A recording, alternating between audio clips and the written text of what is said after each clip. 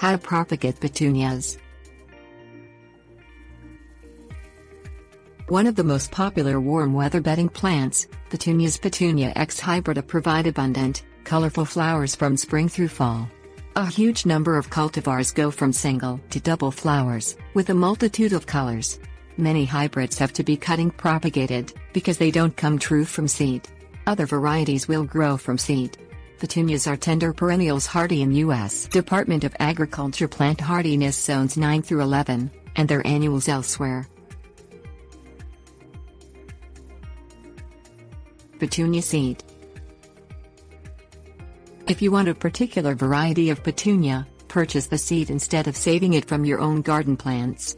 Although saved seeds will grow, flower shape and color usually doesn't resemble that of the parent.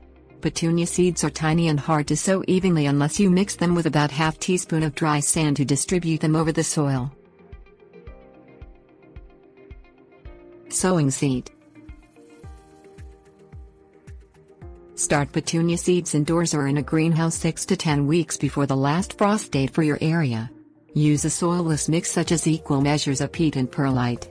Fill a nursery flat that has drainage holes in the bottom with the potting mix, and scatter the seed and sand mixture on top of the mix.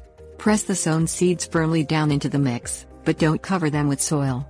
Water the flat from the bottom so you don't wash out the seeds. Growing seedlings. For germination, put containers in bright, indirect light. At normal room temperatures, seeds can germinate in 5 to 15 days. Seeds can be slow to germinate. Once germinated, seedlings need strong light for about 12 hours a day, so supplement natural light with artificial light, if necessary. Keep the potting mix moist but not soggy, continuing to water from the bottom. Seedling care. Once seedlings have developed several sets of true leaves, transfer each seedling into its own 2-inch pot, using the same potting mix. When they've filled out the pot, transplant the seedlings into garden beds, planters or containers such as hanging baskets. Make sure the containers have drainage holes. After all danger of frost has passed, space plants in groups of 3 or singly, from 8 to 12 inches apart, depending on fast you want coverage. Petunia Cuttings. To get an exact clone of the parent plant, root petunias from cuttings. Take softwood cuttings in spring or early summer as new growth appears.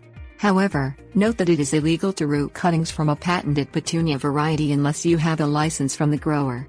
Look for a branch with soft new growth at the tip. Clean the pruners with a cloth soaked in rubbing alcohol to prevent disease.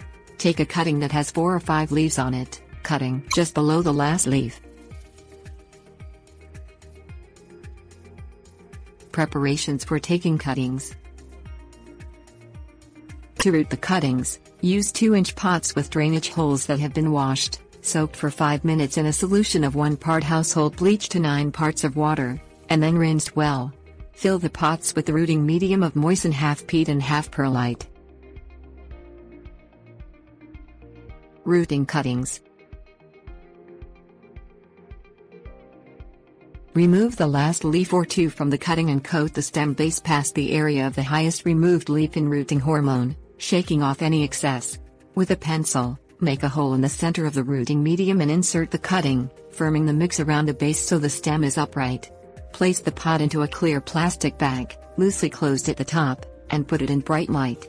Mist the cutting several times a day and keep the rooting medium moist but not soggy. Transplanting rooted cuttings. Petunia cuttings root quickly. Test for rooting by tugging the cutting gently to see if it resists movement. If new growth begins, it's a sign the cutting is rooted. Transplant rooted cuttings to a 4-inch pot with drainage holes, using the same potting mix and watering immediately. Keep the mix moist, watering from the top. Once the rooted cutting fills out the pot and the roots hold the potting mix together, gradually get the plant used to garden conditions over the course of a week or 2. Plant the cutting in a sunny location when all danger of frost has passed.